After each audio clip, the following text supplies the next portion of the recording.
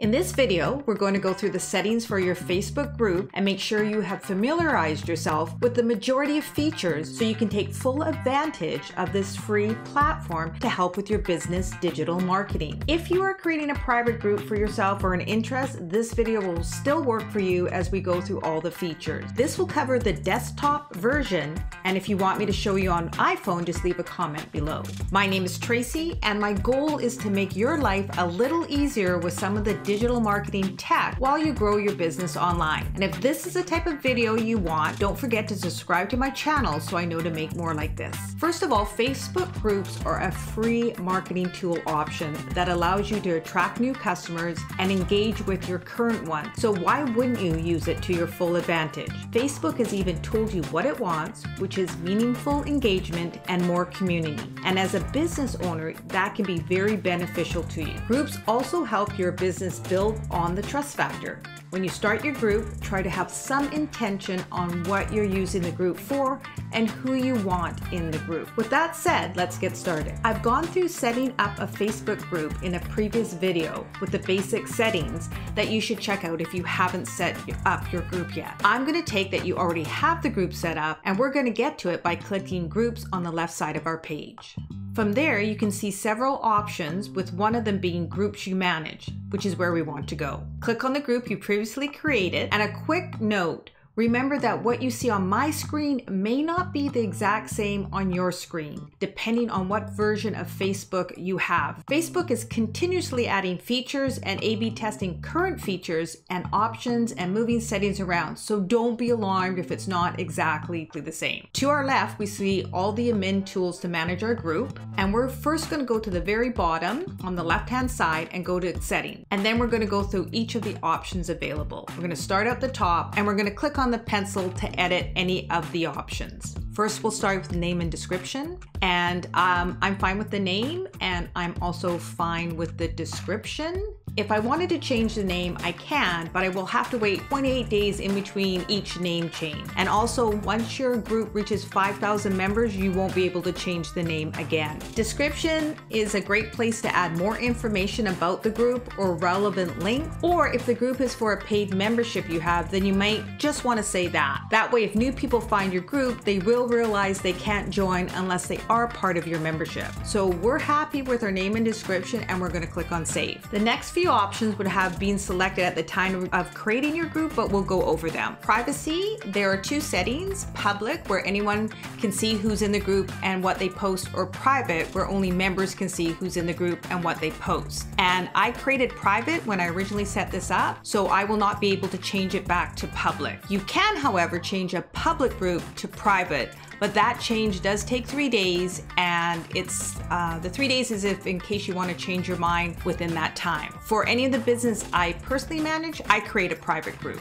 Next is whether the group will be visible or hidden. If visible, anyone can find this group and it will show up in the search bar where people can come and search your group and they'll see it. Or I can also make it hidden and only members can find the group. I'm going to keep it visible, so I'm just going to hit cancel here. Our next option is location, and fill it out if you want to add your physical location to the group. I'm not going to, so if I hit edit, I would just hit cancel because I'm not going to put in a group location. The next one is customizing your group and is the web address, and this one is important. Click on the pencil. I believe at this time you can only change this information on desktop. I haven't found it in mobile, but that could change. And this way you can change the address to your group name, and then it will be easier to find rather than a bunch of numbers. This is another option that will not be able to be changed once you have more than 5,000 members. So I'm going to change it, and as you can see, I've got the little green tick, which means that it is fine, and I'm going to hit save. So now you can find this group by going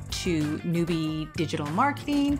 Now we're going to go to group colors. We're going to click in the drop down menu, and we can change any of our colors. And what this does is it highlights on certain sections and your buttons. It's not that noticeable on desktop, but on mobile, it actually shows up with the banner at the very top shows up with the color. So if I chose purple and click save and then went to my group, you'll see that it has purple on the button, and this is highlighted purple as well. And if this was on mobile, you would have a purple banner. Then we're going to go to badges, and badges are just little prompts that help with engagement in your group. Members can earn these badges and they're displayed by their name. And all we have to do is click the pencil and toggle the ones we want on and off. So for instance, mine would have a min beside it, which is actually really good because then if people need to ask questions, they know who the admins are or the moderators. And new member is nice because it lets people know that this is a new member, rising star. These are all good for engagement, but if you want them off, you just toggle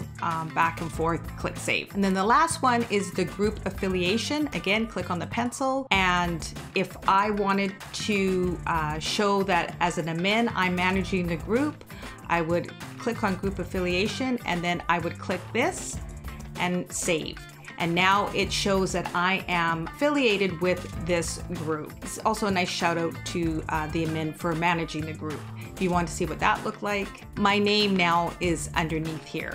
It also helps that, again, someone as a member can find out who is administrating the group and contact them directly. Next, we're going to go into the extra features, and the first one is group type. Again, click on the pencil, and the default is general, but you do have some options depending on what type of group you have. The one I like is social learning because then you can organize posts into units or series that your members can actually go through and track their progress. Also, as an admin, you can monitor their progress and see if they need any assistance in any of the units. It's a good option, and I will do a quick video showing you the options of that type of group, so look for that. Make sure you're checking out the other group types just to see if they're more relatable to what you're doing, but if you're not sure, just stay with the general group. Next one in the list is mentorship, which is off by default, but again, depending on the purpose of your group, it's another good option for engagement and support within the group. So we would click add, and then you can choose the type of support that the members of your group would be most interested in. General support, career advancement, you can just go through these options. So if I click on general support and save, it will create a post for you, and you can add to this post. They also give you a link to their post explaining a bit more. You kind of sign up, match yourself with a partner, and get, as they say, helpful conversation strategies each week so you get to know each other better. So I'm going to click on post, and now you see I have a new tab. It's called mentorship, and if you want a really detailed look how to set up the mentorship within your group, where you have group members creating membership profiles and showing their expertise and experience, and also how members can connect with them, how that all works. Check out my other video and I'll go through the sign up, the find the partner, get connected, and the guided mentorship. I'm going to go back to settings. The next section will be guides, and we just go over here and click add. And once we do that, we now have guides added to our group. Now it shows that your group has a guide section, and you start a guide, and you click on the start a guide. And why do you want guides? They're like modules, and you can organize and share your content. You can put it in the order you want. You can make sure your important posts or training guides are all within the guide area. And the other great thing is that members can actually track their completion. And bonus, as an admin, you can actually view that in the group's insights. You just have to make sure that you toggle it on, and I'll show you that in a minute. And now you're in the guides area, and you will put the guide name, which is the title, and then a description. We've created the actual guide, and now we create posts within the guide, and we can create quizzes as well. And there's lots that we can do with a guide. It can be really good for your group. So I do have another video if you want to watch that. But if you want to create a post, it's just a click and you give a question, or you give your post a title, and I can post it. And now you have the start of your guide. And as we looked before, we go home and we're at our guides. And now we have the start of our guide section. And then, like I said, I just want to show you that you want to make sure that when you have your guides, you do have the show progress toggled on. And that's only if you want to show the progress within the guides. The next one is host a question and answer. and you can decide who can host a question and answer post. It could be only the admins and moderators or anyone in this group. And at the beginning, I would definitely have anyone in the group because it gets, again, the engagement going. And what that looks like is I can create a post, go over here and host question and answer, and put in my question. So put in my question, click next. Now I can post it. I can also schedule this post to start at a particular time, but I'll just post it. And then you can see that I'm answering questions, and now you can comment with your answers. You also can go up to the top 3 here, little dots, and you can end this question and answer, or you can mark it as an announcement, which I'll go over in a little bit. Also, you could add this post to a guide, which would be very good because people might have certain questions that you can answer, and that be something as a FAQ or reference. The other thing we can do is we can add a post topic. So we click on post topic, and if I decided to say Facebook pages and save, now when anyone goes through my group and searches with Facebook pages, this particular post will show up, and any post with the topic Facebook pages. And now, just because I refreshed it, you can also see that that's going to be a popular topic and post because, one, it's the only one I have, but this is where also those will show up. So if I clicked on the topic, it would easily take me to that particular post. Going back to settings, we now are going to go down to the actual membership, who can join the group. Click on the pencil, and you have the option of having only profiles or accounts. You're someone with a Facebook account, or you can do profile and pages. For instance, I have a Facebook account and I also run a Facebook page, and I can now join this group with either the profile or the page. I do allow pages to join my groups, but I also want to make sure that they're going to be engaged in the group and not promote their own pages or groups. You can spell that all out in the group rules, which I'll get to. So I click on profiles, and since I already chose profiles, I'll just leave it as is. The next one is who can approve member requests. Again, click on the pencil, and you can have it that anyone in the group can approve members or only admin and moderators. I like to monitor my group, so I only allow admin and moderators to approve member requests. Moving down, who is pre-approved to join. If you run other groups, you can actually pre-approve people or members from those groups. Click on the pencil, and I can choose groups, or I actually can create a file and upload it where I have all the email addresses, maybe from my email list. And if they're connected to a Facebook account, I can pre-approve those people, and they will automatically be approved if they request to join the group. Continuing on, we're now going to see who can manage the discussion. And there's 3 areas: who can post, who can approve the members' post, and who can approve edits. So we'll quickly go through them. Anyone in the group can post, or only admins. I like anyone in the group post because, again, I want engagement, but you may choose, depending on what your group's about, to only have the admins. Approve all member posts. This again is that I could switch this to on, and then any admin or moderator would have to approve a member's post, or I can leave it off, which I have it where members can post directly to the group, which is the way I like to have it, again, for engagement. And then approve edits is the same as approving members' posts. If they make an edit to their original post, do you want to have to approve that or not? I have it as off. Moving to the advanced settings, we can link our pages if we'd like. As I mentioned earlier, I have a page, and so I can actually link my page to this group, and it looks like this. Click on edit. I go to my page, Tracy Gurney, the page, not my personal account, and I click on link, and I now am linking my page to this group.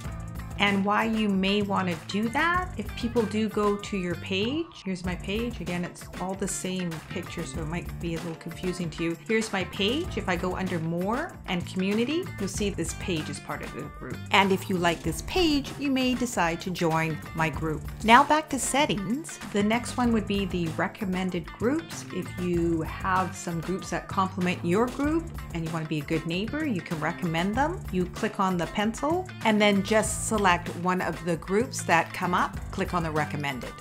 And if I want to see what that looked like, I would just go home and I would go about, and then you can see I've recommended this group. And the last piece of settings is apps. And if you have any third-party apps that are not by Facebook, they're definitely third-party apps that add tools or features, you would add them in here. None of these apps I want to add to the Facebook group.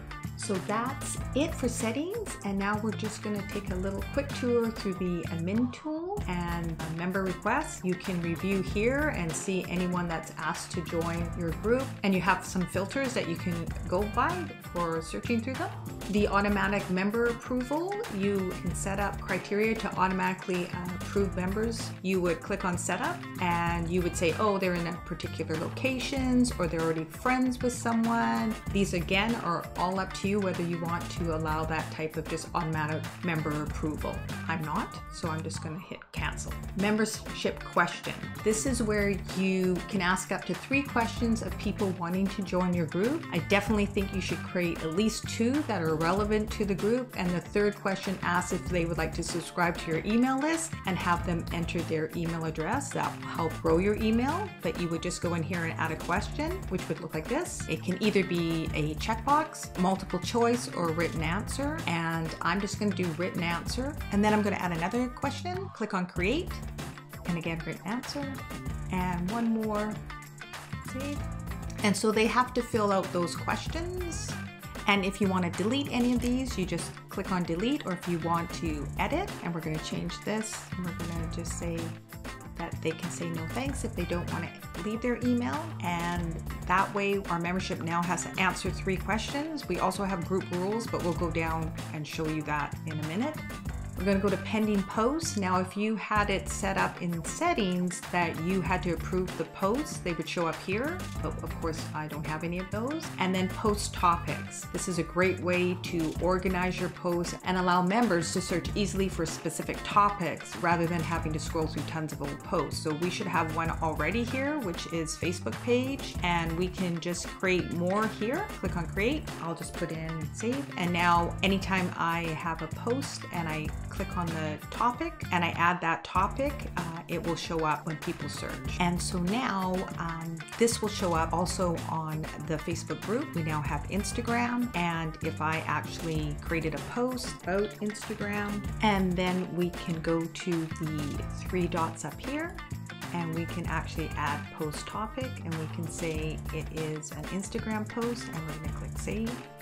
And now we have a post in the Instagram, and also that you'll be able to see that. So you just go up to the 3 dots to do that. Back to schedule post, and it's pretty well exactly what it says. You can create a post and then schedule it. This is a great way to create engagement and can easily be done when you go through and create a content calendar where all your content is laid out for the next few months. But you would again just create a post and hit schedule, and that actually will show up on that particular date. And if we go back to scheduled post, you'll also see that now we can see what posts we do have scheduled, and we can either post now or we can reschedule them. Again, you can go up to the 3 dots and you can add your post topic.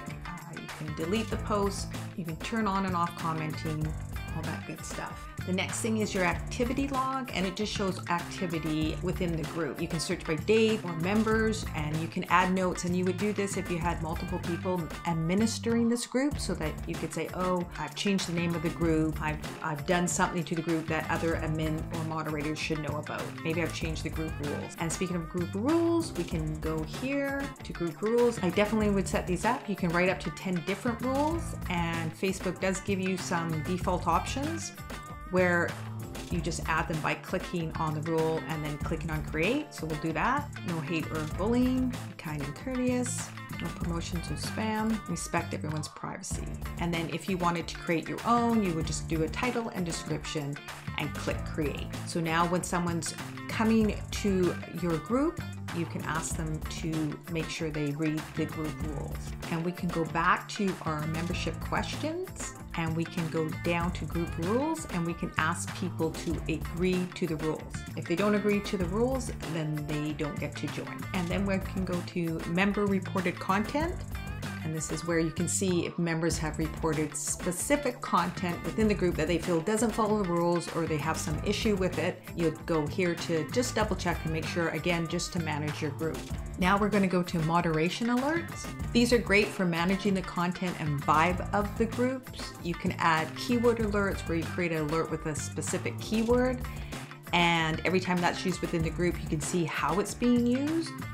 You could use it for both negative and positive keywords. For example, if you track negative keywords that create problems within the group, you could also track keywords that help you understand what content the group is responding to. For instance, if I wanted to be alerted whenever anyone said hate or foul language, I could add it in here. I also could add something positive, like maybe help, in the sense that they needed help, and I'm monitoring that keyword, so I would know that, oh, this person needs help with some information that we are posting or we're talking about in our group. And then you also can do engagement alerts. You click on create and you can decide what type of content you want, whether it's posts or comments. So you just click any comments and you can see what type of engagement. You can see likes, how many loves, all the reactions. And that way you can, again, monitor the vibe of your group and see what's going on, what type of posts or comments are getting more group engagement. And then what you do with that information is then you go, oh, well, these posts actually are getting quite a bit of engagement. Maybe I will produce more posts like this. And you just click save. And if you want to edit the alert, you just go here and you can edit or delete the alert. And now the last one is group quality. This has nothing to do with you managing it. This is Facebook telling you if they feel there's any issues with your Facebook group. So it's good to check there just to double check. As I mentioned earlier, I wanted to let you know how an announcement is created. So we just create a post, click on post. And now I actually can go in the 3 little dots again, and I can mark this as an announcement. And now this will stay at the top of the page. If I refresh, you'll notice that I now have announcements tab. And when you go there, you'll get all the announcements. And I can have multiple announcements. The other thing is you don't have to create a post. I could make this post and mark it as an announcement, and now it too will be considered an announcement. Go to the top, click on refresh. We have both of them there. And that's it. I did not get to the insights, which is a really good section in your group where it really shows you what your group is doing. I will have another video on that as well. And I also did not show you all the options you have when you create a post, which I will go over in another video. And that's it. So I do have a setting up a Facebook business page guide if you'd like to grab that, since we've covered the groups. And thanks for watching. If you like this video, give it a thumbs up and share with your friends. Be sure to subscribe to my channel and hit the notification button to get notified when I upload a new video.